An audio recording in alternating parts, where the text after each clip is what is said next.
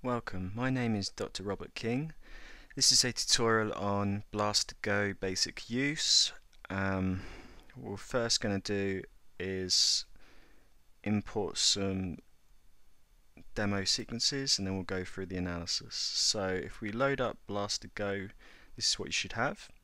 Because we've bought the Pro license, it should say Blast2go Pro, and if you look at the bottom it should say Europe, Germany or South Africa, because we've linked up with the most current version of the Go annotations. So you see it says January 2015 just there. Okay, so the first thing we're going to do is we're going to import some sequences. So you could work with nucleotide or protein, but because InterProScan from Blast2go needs protein, it's quite often better just to convert the nucleotide to proteins within Blast2go. So let's just load some sequences. So I'm just going to load in some demo protein sequences to do our analysis. But if it was nucleotide, I'd then have to go to convert nucleotide to the longest open reading frame to get the protein sequences, if I intended to do InterProScan and other things in here. But let's just go with a traditional example, which is just using the protein sequences. So I've got 8 sequences. I've just given them names from 1 to 8. They have a length column here, so how long are your proteins, and when we get blast hits there'll be a description of what it is, the number of hits and the e-value, and then again Go annotations are here, enzyme annotations and InterProScan annotation. Okay, so what we do is we work from left to right along here basically to do our analysis. So first of all we would do a blast on these 8 proteins. So ignore cloud because we don't have many credits for that. We haven't signed up to Amazon, and local blast is something you do from the command line anyway using our system which we've paid for called Decipher. So I'm doing NCBI blast, which will remotely connect and do a blast, but if you have a lot of sequences it's better to just do the Decipher from the command line and import that blast analysis in. And I'll show you that just in a second while this is running. Okay, so let's just do a blast. What you need is your email address in here, the blast program you're using. Because it's protein, I'm going to do a blast P. If we had nucleotide, you could do a blast N. And the database I'm going to leave as NR. You could do SwissProt if you prefer. And again, there's the E value and anything else you want to change. I'm keeping that the way it is. Again, there's some more options from Blast. I just keep these as default. And this is the output file. So you want to save your Blast output in case Blast2go for whatever reason crashes, because then you can load up that analysis again and you don't have to rerun it. Okay, so just save it as something you remember. Press run, and then that will start to run in the progress bar just here. So as you can see, it's not got very far, it's only just started, but eventually that will go all the way to the green and be completed, and you'll start to see these columns populated. So while that's running, we can also run an InterProScan. So run InterProScan, again email address, tick what analysis you want. You can have all of it if you want, but it will take longer. If you just want PFAM domains for whatever reason, then you can just select the PFAM domain database. I'm going to keep them all though. Okay, and again you need, rather than a file, you need a folder to keep the output. So I'm just going to keep it in my Blast2go files, and that will start to run. So I referred at the beginning that if you had a nucleotide sequences, so if you had them, again you can convert to protein, and then the name will change and it will say 1_auth and so forth. But if you've already done a blast on the command line using Decipher, then you just go to load blast results and use the XML files. You should have used the Blast2go parameter file that's available on the Bioinf Resources share. Again, if you're unsure how to use Decipher, you should go see the Decipher tutorial. There's also InterProScan here, but InterProScan is quite fast from within Blast2go, so we wouldn't recommend doing Interpro scan from the command line because it's actually quicker using this Blast2go tool.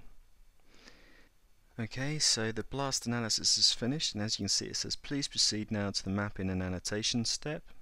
So after each step it will tell you which one to go on to next, really, even if you forget, but it's left to right basically. Okay, so we've done the blast, we've done the Interpro scan, let's do the mapping step.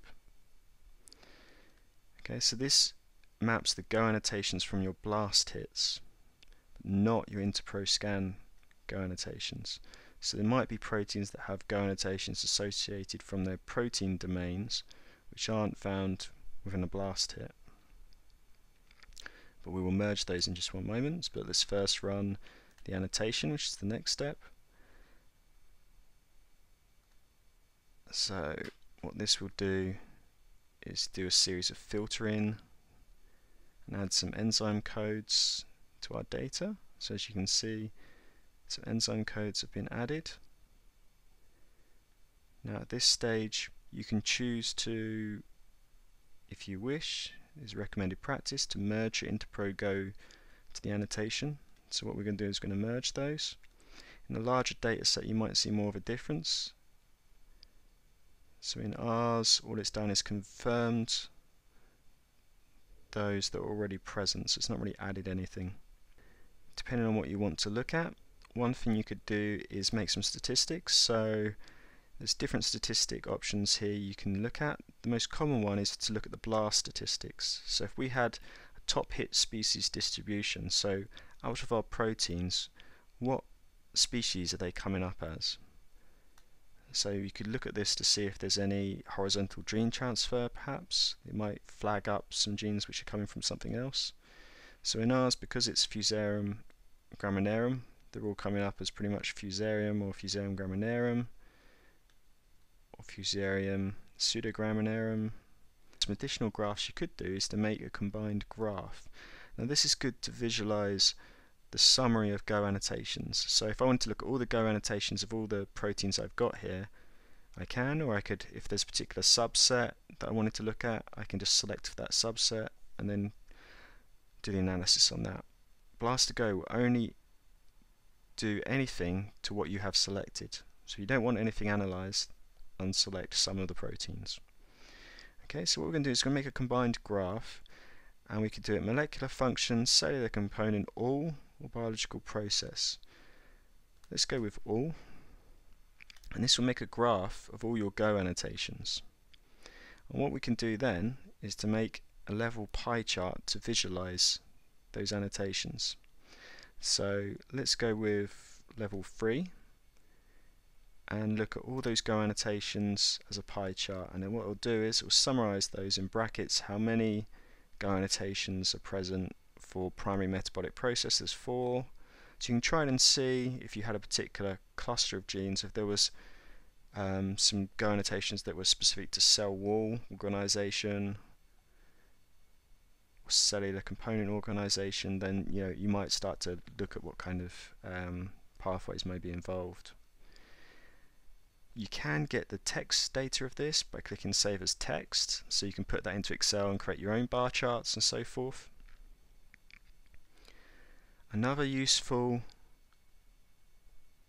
analysis is to load pathway maps from KEGG. So what this will do will be, it will retrieve the KEGG maps from your enzyme codes listed here, and then highlight on those maps those enzymes. So you can look at a particular pathway and you might see how many of your proteins within your Blast2go actually show enzyme codes within that pathway. So from the KEGG maps you can see that there's actually an enzyme code here, and what you do is you can look at the map and have a bit more look at that. So where's that? There we are. See, it's highlighted all the pathways within this KEGG map that have that enzyme. So say we had more enzymes within our protein panel, then more of these would be lit up with different colours showing that we have them within our subset. So I'll give you an example. This one should have 2 enzymes present. So there we go, we've got,